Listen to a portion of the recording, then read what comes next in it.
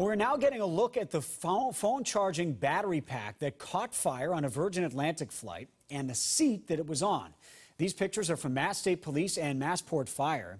You can see that cushion was destroyed. The pack had been shoved between two seats on the plane. Shortly after takeoff from JFK, flames were spotted coming from a passenger seat in the main cabin.